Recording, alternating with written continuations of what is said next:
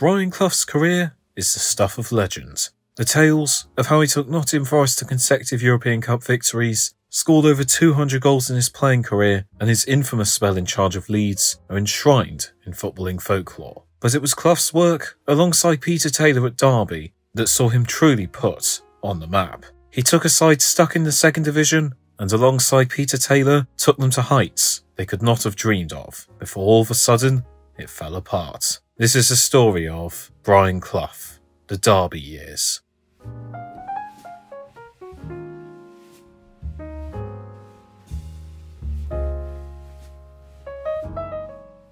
Brian Clough and Peter Taylor started their coaching career together at Hartlepool's. They were a club on a shoestring budget who had to reapply for election to the Football League on several occasions. Despite the limitations, as well as a dispute with the chairman, the pair took them to a credible 8th place finish. In 1967, Clough and Taylor would make the move down to the East Midlands to manage 2nd Division Derby County. It was a bold appointment by Chairman Sam Longson, who had appointed them on the advice of former Newcastle and Sunderland player Len Shackleton. The club had not played in the top flight for 14 years and had only won a solitary FA Cup in their history. Clough and Taylor's first season at the helm did little to bring excitement about the future ahead, as they actually finished one place lower than they had the previous season. In the summer though, Clough and Taylor revamped the club. Players were brought in who would help form the spine of Clough's team for many years to come. Midfielder John McGovern, who played for Clough at Hartlepool, was signed, along with Scottish forward John O'Hare, who Clough had coached at Sunderland's youth academy. Clough and Taylor also personally visited the home of 19-year-old Tranmere defender Roy McFarland to persuade him to sign.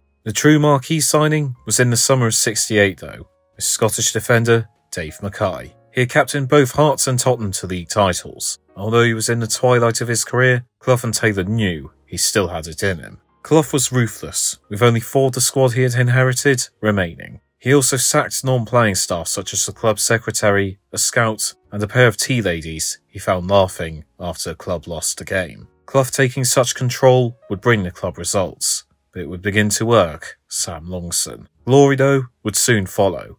In the 68-69 campaign, Derby romped their way to victory in the 2nd Division, winning it by 7 points, and going on a 22-game unbeaten run along the way. Derby were back in the top flight, but Clough proved they were not there to make up the numbers. Derby finished 9th in their first season back, and Clough's profile continued to grow. Clough and Taylor continued to add to the squad. Whilst Dave Mackay retired to go into management, Colin Todd was bought to Clough for a British record fee of £175,000, despite Clough telling the media earlier that day they couldn't afford him. Clough then sent a telegram informing Longson of the deal, something the board were far from pleased with.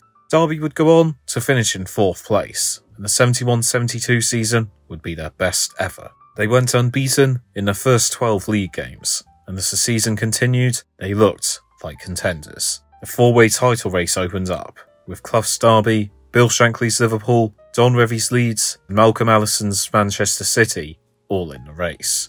Derby won the Texaco Cup, a competition for British teams not in European competitions along the way, but faced a number of losses in the winter months. However, they picked up after a new year, including a run of 7 wins from 8 games between mid-February and early April. The race would go to the end of the season and was eventually out of Derby's hands. A 2-0 loss away to Manchester City on the penultimate day put Derby's chances in jeopardy, but on the final day, a John McGovern goal sealed a 1-0 win over Liverpool. Derby had done their bit, but now could only sit back and hope.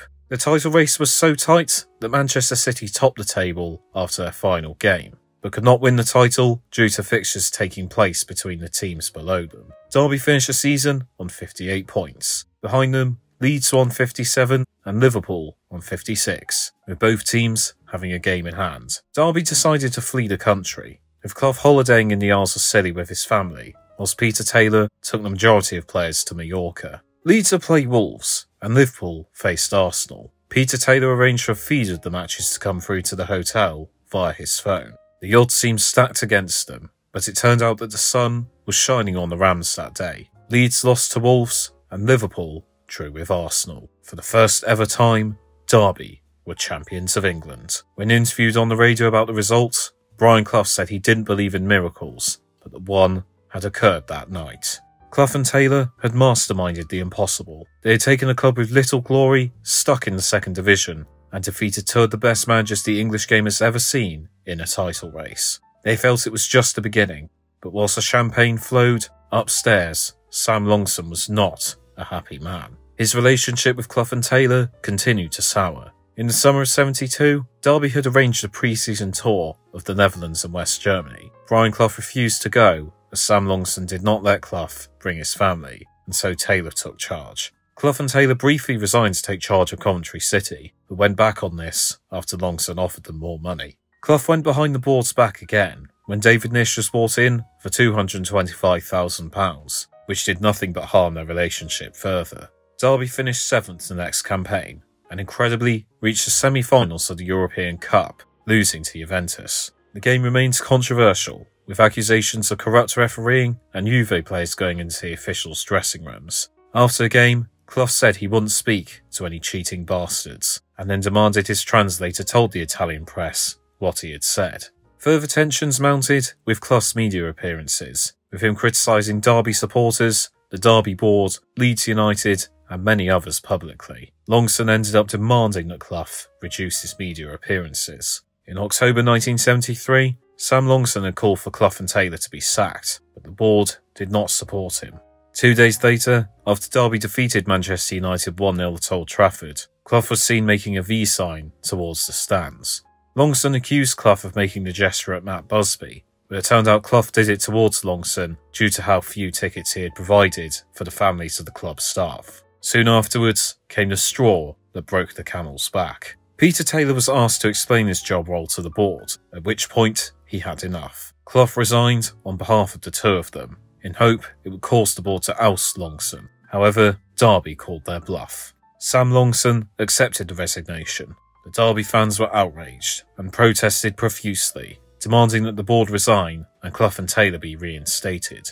For their next game against Leicester, Brian Clough appeared in the crowd and soaked up their adoration. The players threatened to strike too, but soon Longson slammed the door shut for any reunion. Clough and Taylor's former star, Dave Mackay, took the job. There was now no way back to the baseball ground for the duo.